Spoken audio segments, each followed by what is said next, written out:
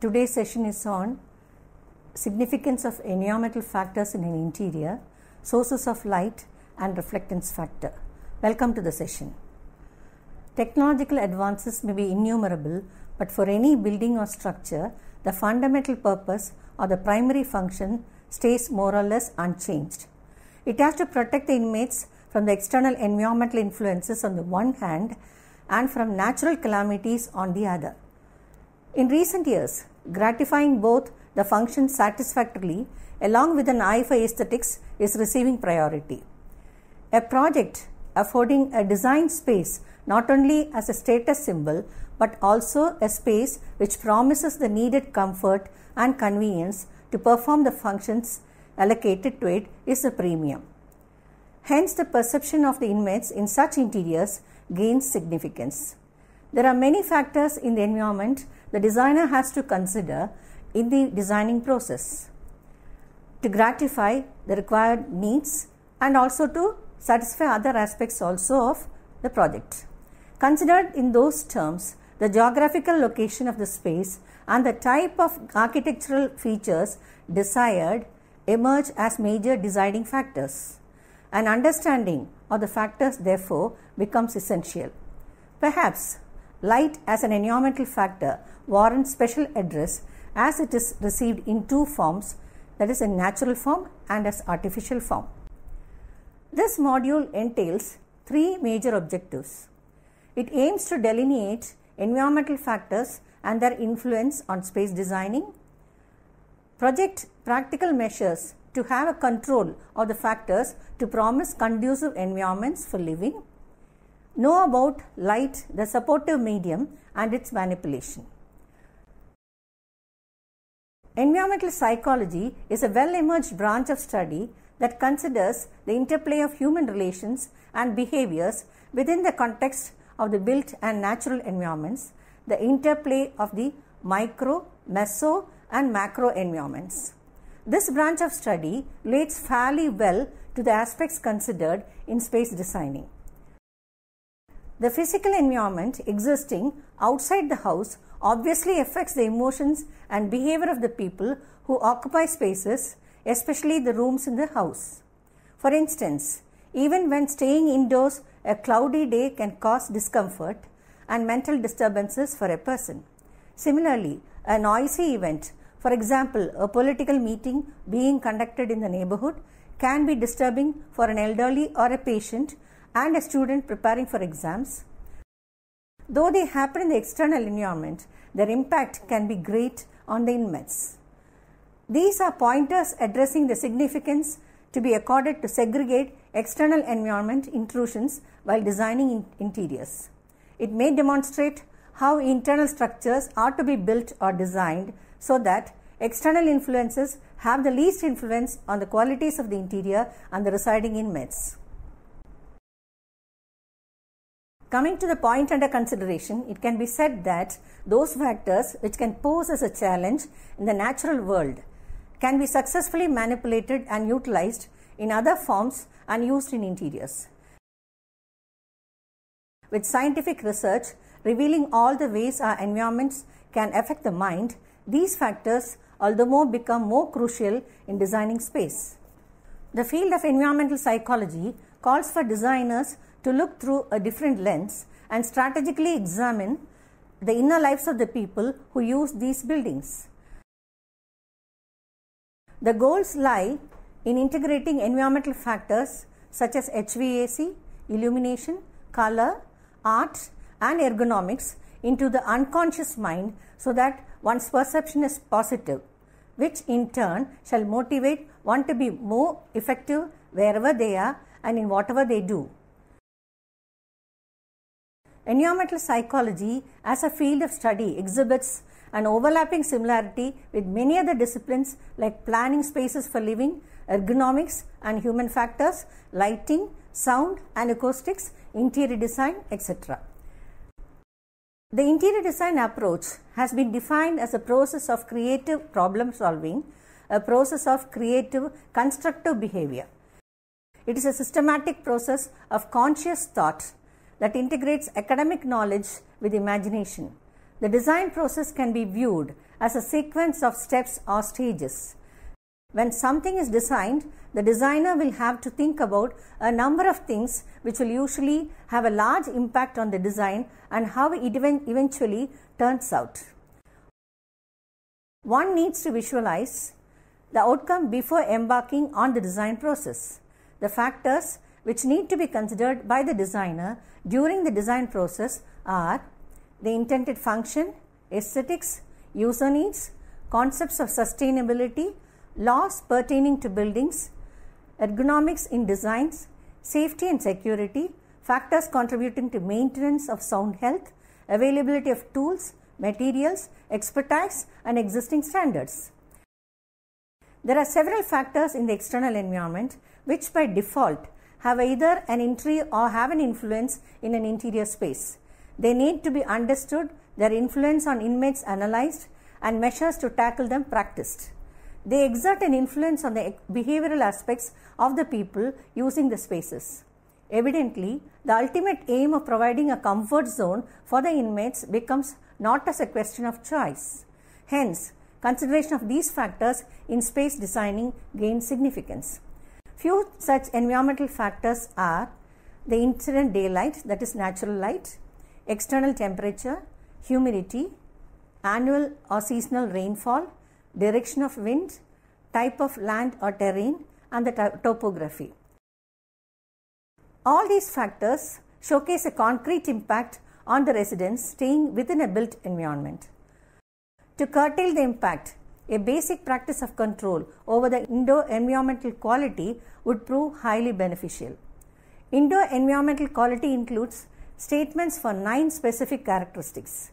It includes 4 characteristics of indoor air quality and 5 characteristics of human comfort which need to be addressed in all kinds of space designing. Pointers of satisfaction for appreciable indoor air quality are these: drafting the plan meeting the basic requirements for indoor air quality, restricting exposure of the inmates to environmental tobacco smoke, controlling IAQ issues resulting from construction or renovation process, and selecting low emitting materials and furnishings. Coming to the factor of human comfort. We have to facilitate high-level individual occupant control of HVAC and lighting systems, ensure appropriate thermal conditions, create interface between indoor spaces and outdoor environments through daylight adequacy and beautiful views, monitor optimal acoustic conditions, devise energy-efficient lighting mechanisms, and optimum control. According to the Samkhya school, light is one of the 5 fundamental subtle elements, tanmatra, out of which emerge the gross elements. The Vaisheshika school gives an atomic theory of the physical world on the non-atomic ground of ether, space and time. The basic atoms are those of the earth, prithvi, water, pani, fire, agni, and air, vayu. Light rays are taken to be a stream of high velocity of tejas atoms, fire atoms. The particles of light can exhibit different characteristics depending on the speed and the arrangements of the tejas atoms.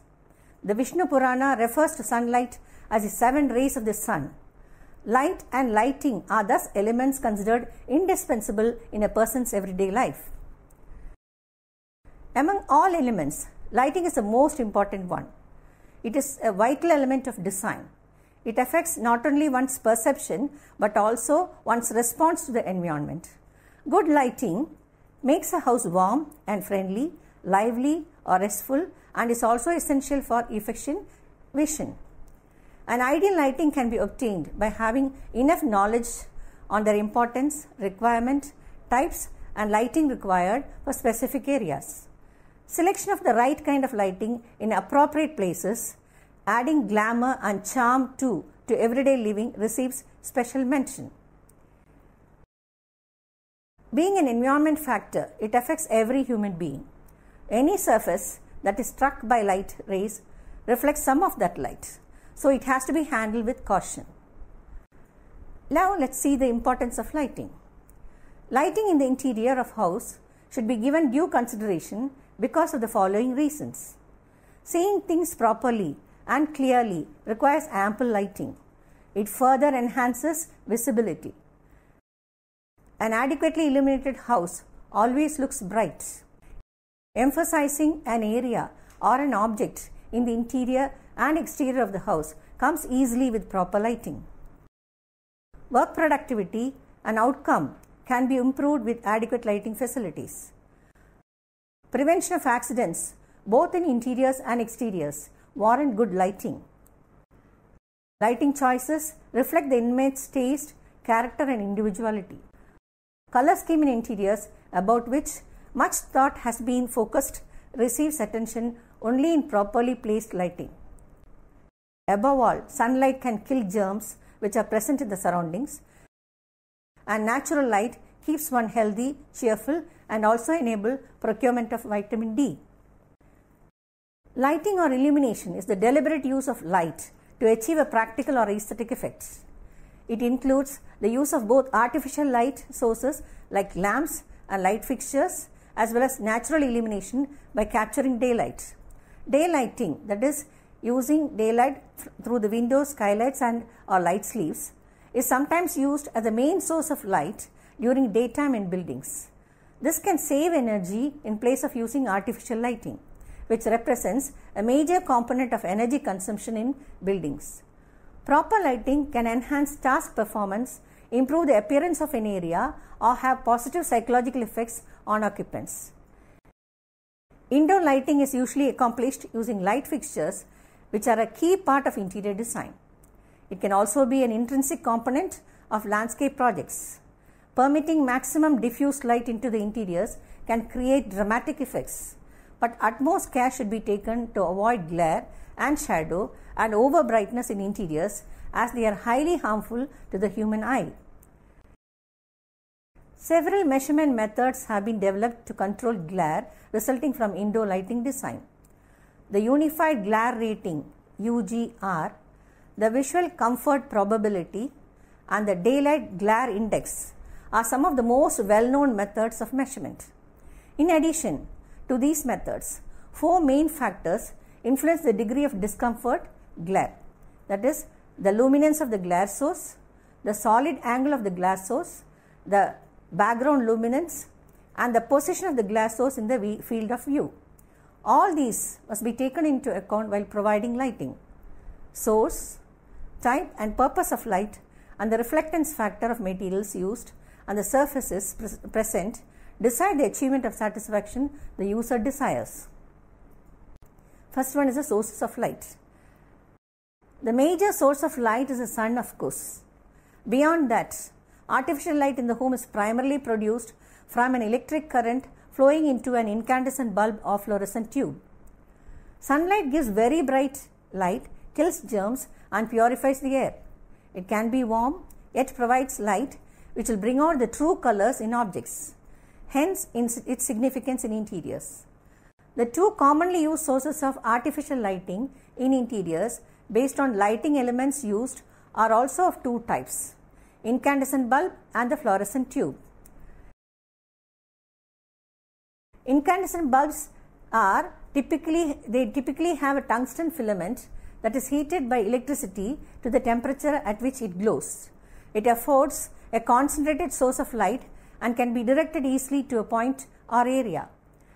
The bulbs light instantly an area and are easy to maintain, but they produce glare and have a lower output and shorter life, which make them more costly to operate than fluorescent lights.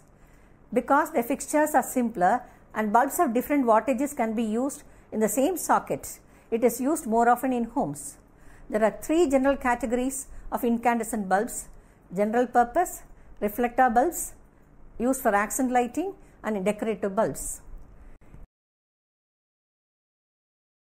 Incandescent light is produced by heating a tungsten filament sealed within a glass bulb until it glows. The kind of lights generate heat, so it is important to allow for air circulation between the bulbs and ceilings or walls, or it will cause the bulb to burn out quickly and often results in scorched ceilings above the fixtures. They are available in many different shapes, sizes, and amounts of light produced. Because of their warm glow, they display a tendency to alter color schemes and modify the reflectance factor of materials and furnishings used. Fluorescent tubes offer a luminescent or cold source of light. A glass tube with an inside coating of fluorescent powder is filled with vaporized mercury and argon. The ends are then sealed with cathodes.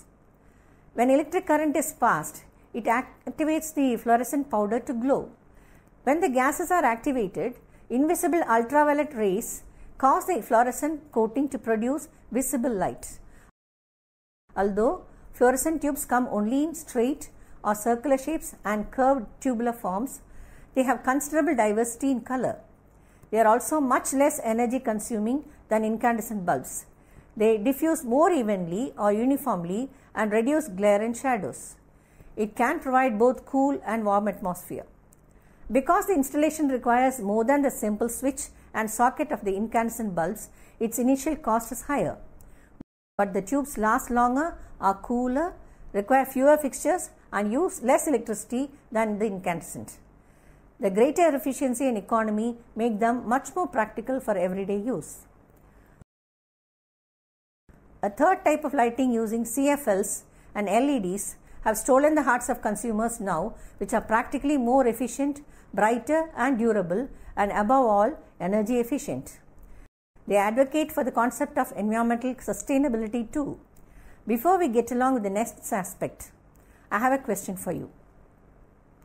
Can you expand CFL and LED? Yes? Fine. Then make a tour of your house and find out the number of artificial light sources you have provided in your interior. If you have more of LED, it is proof that you belong to the energy conscious, because our government at present is also frantically implementing the projects in street and rural lighting. They offer CFL and LED, which are not only energy saving but also promise long life and reduced power consumption and added benefits compared to the conventional ones. Further, they can also help in choosing proper reflectance, an important factor in successful interior designing. Now let us analyze the types of artificial lights chosen. Those selected for use in interiors can be considered under 4 utility-based concepts: choice based on purpose and effect, choice based on type of lighting and element used, choice based on reflection, and choice based on lighting fixtures. Now let's have a look at the classification of lighting based on choice preferred. If our choice is based on the purpose and effect, we have 3 sources from which to choose.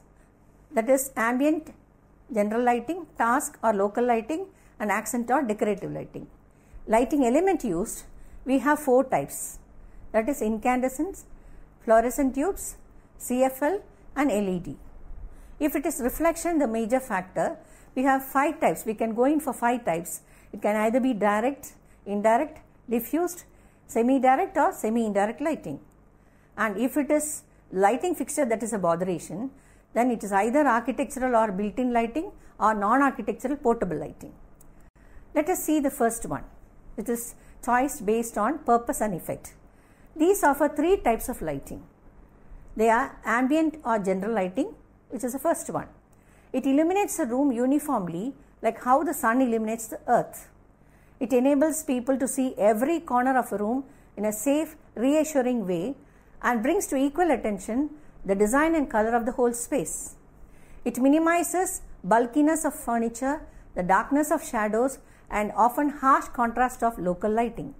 It is rarely bright enough for close work, and it can be harsh and monotonous. So it is always combined with local lighting. It can produce glare and shadow. Second one is task or local lighting.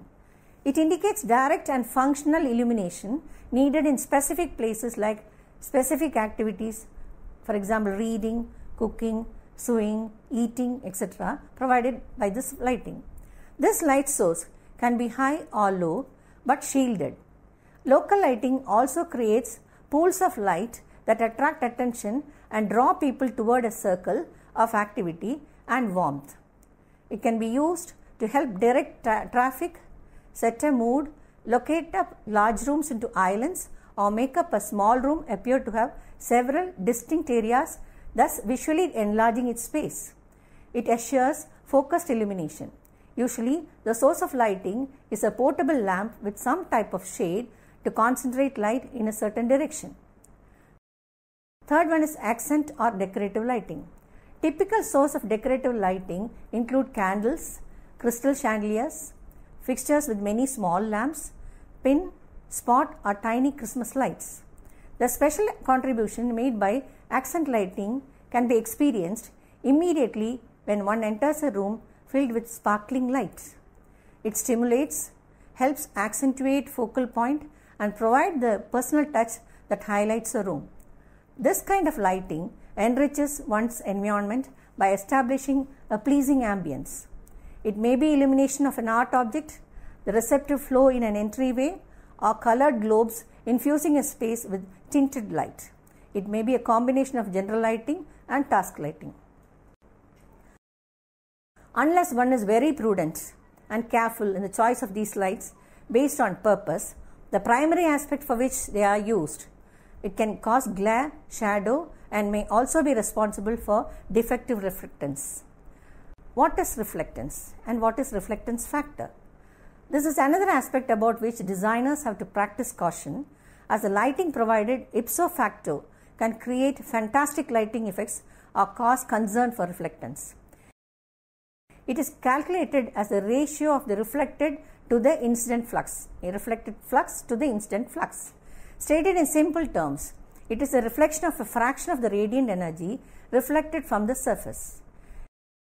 Interior designers, architects, consultants of color and paints in interiors, environmentalists, and even medical personnel building a hospital should show interest in deciding this factor before choosing a color, paint, glass, or metal accessories and flooring tiles. This is applicable for all kinds of buildings, especially residences. So a small MS can change the ambience in its totality. The aspect of reflectance is the factor that can decide if one's home is welcoming, peaceful, calm, cool, and rejuvenating for the user. Contrarily, it can be jarring or unnerving or very harmful to normal sight. To create proper ambience, materials and accessories used in the interior are chosen based on their light reflectance value, LRV, which is an indication of the visible and usable light that gets reflected from a given surface when it is lighted by a known source. They are generally given in the labels of many products. Designers planning the lighting component in an interior estimate the number and type of light sources and fixtures based on these values. It enables them to provide appropriate lighting effects desired by the clients to satisfy exclusive needs. They are also highly essential in places where children, elderly and physically challenged people reside, where this aspect comes in hand to caution them about important aspects like wall-to-floor junctions, floor levels, ramps, door corners, handles for grabbing and the like in a contrast color. LRV is a value depicting the proportion of light reflected back from the surface. So, the more polished, specular a surface, higher the reflection. Similarly, among neutral colors, reflectance for white is high, especially when used on the roof. It provides a comparatively cool interior and saving in energy. Use of dark colors or black for roof will give you a result in the contrast. It all depends upon ultimately the material of the surface where the light falls. Room surfaces and luminaire reflectors also showcase typical reflectance levels. Metals display maximum reflectance factor as high as a range extending from 50 to 92%, that is low polished nickel to highly polished silver. 20 to 70% by finishing materials, that is granite is the lowest and marble is the highest. And 10 to 85% by various paints. Brick is the lowest and white is the highest. Similarly, concrete, plywood cabinets, wood, timber used for furniture and doors all have their own reflectance factor and hence reflect the light falling on them to a certain extent. If not treated properly, this character of light as a supportive medium may jeopardize the entire decorative system in the interior. In summary, I would say that the environmental factors may appear very docile, but their impacts on mankind, especially in indoor situations, can prove harmful. Relegating due respects to each and every environmental factor will render a very healthy place to live in. In conclusion, I would add that you inspect your own surroundings and rectify defects, if any. I hope you have understood all the 3 objectives of this session. Wish you all good health in your healthy indoor environment. Thank you.